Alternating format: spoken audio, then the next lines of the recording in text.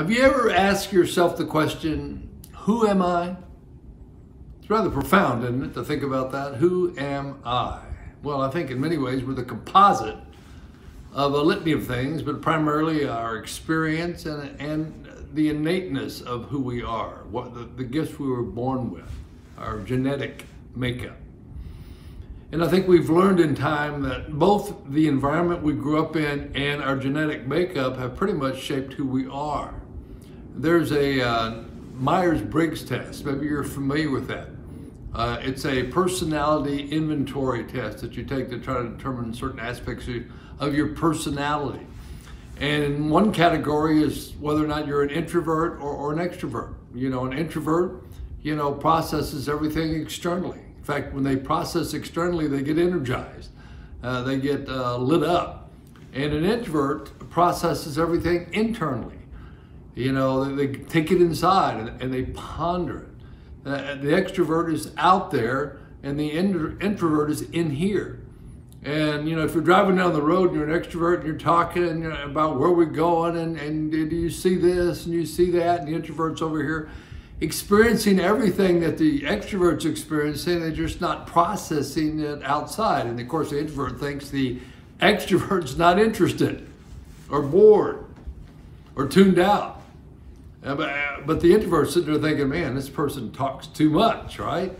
And you get out of the car and the extrovert's energized. They've been talking the whole time. They get out, they're ready to go. The extrovert's on board. The introvert, on the other hand, is drained.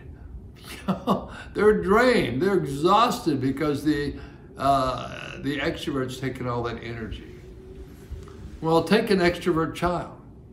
If they grow up in an environment where children are seen and not heard, and maybe that resonates with you. Maybe you heard that growing up too. Children are seen and not heard, then that begins to shape them. You take a very extrovert child that wants to process everything outside, and they get suppressed. And in that suppression, they're somewhat changed or warped. That's what I'm talking about. So, look, there's a quote I want to share with you. It's from an anonymous writer, but it's profound, and it kind of talks about who you are, the composite of your makeup. It says this: watch your beliefs, they become your thoughts.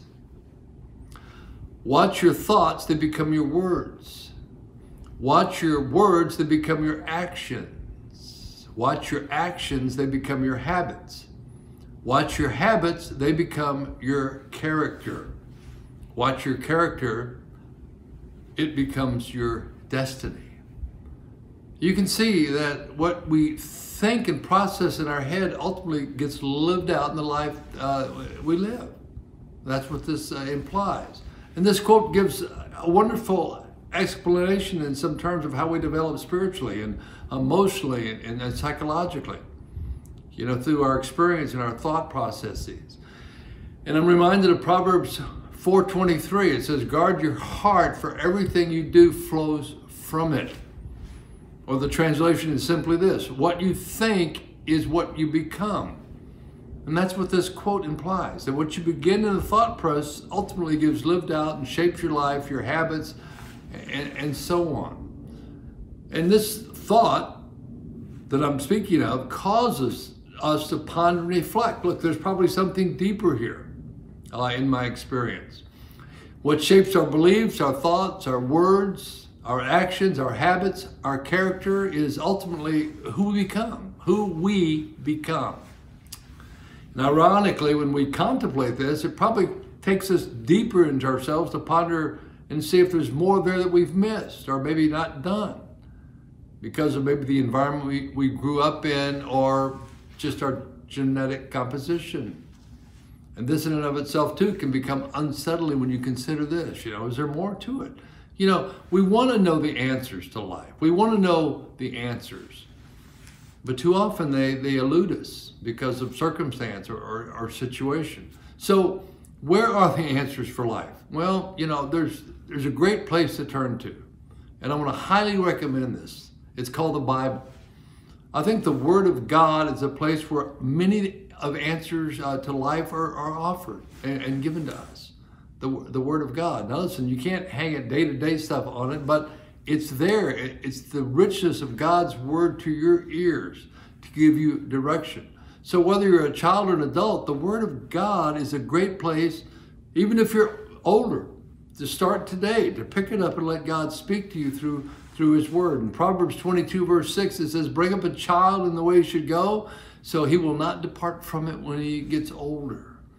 And look, you're never too young to start learning. So if you've been thinking about that question, who am I? You know, look in the mirror and realize three things. You're a child of God, created in his image, and he loves you very much. How much? He sent his only begotten son to die for you on that cross to redeem you so you can become part of the family of God. And thirdly, if you believe in Jesus Christ, you are right now a temple of the Holy Spirit where God indwells. And let me tell you what, the Spirit of God in you will speak to you. When you pray, he will guide you and direct you. As you read the Word of God, he will open up perhaps portions of Scripture you've never seen before.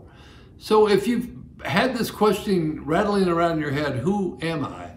I want to encourage you right now to think about turning to God's Word and using it as a source to give you some affirmation, to affirm you in God's love for you, to let him pour his peace out, to give you hope, to fill you with the joy of the Lord, and to raise a bar of faith in you to be able to trust and believe in him as your Lord and Savior.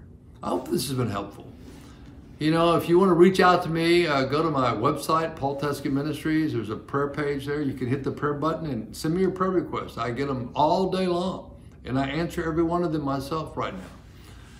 Secondly, if you want to give me a comment on the Facebook page, hit the comment section, write a comment. I'll respond to that.